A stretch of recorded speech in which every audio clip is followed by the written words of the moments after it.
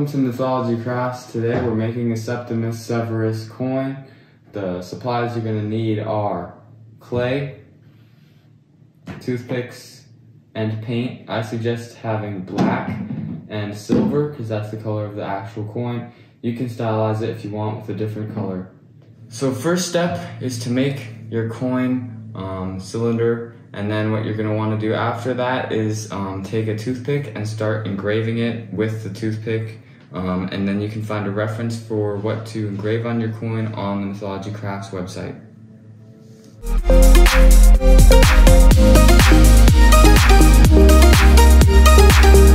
Fun facts about Septimius Severus are that he was born in Africa, specifically Lepidus Magna, which is in Africa, as I just said, and he also died in York while at battle on a campaign in England.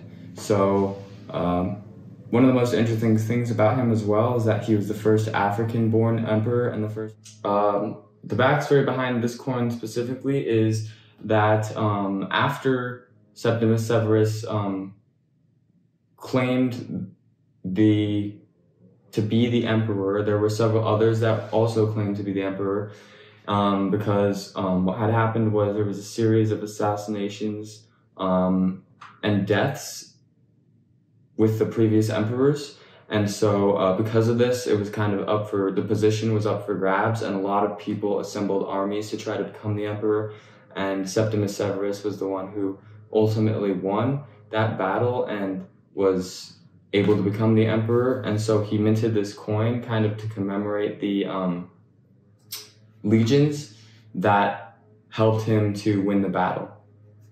So, interesting fact about this coin is that some of them were minted incorrectly because there was a specific legion that Septimius Severus was trying to honor. The 3rd Legion Augusta was the name of it, and so they prototyped the coin for the legion in the Italian mint, and then they sent the prototypes over to Africa where they were actually supposed to be minted, and the person that was leading the mint in Africa decided to mint all of the coins with the name 3rd Legion Italia Augusta instead of just the 3rd Legion Augusta, because of the fact that they had been marked with like the stamp of the mint in Italy.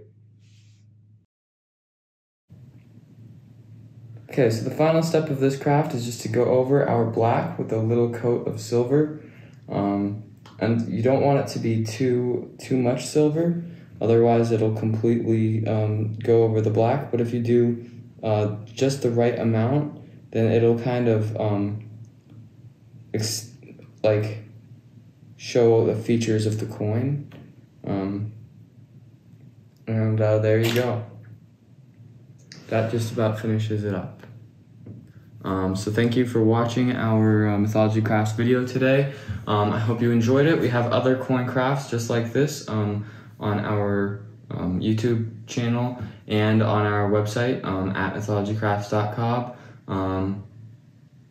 Thank you and see you next time.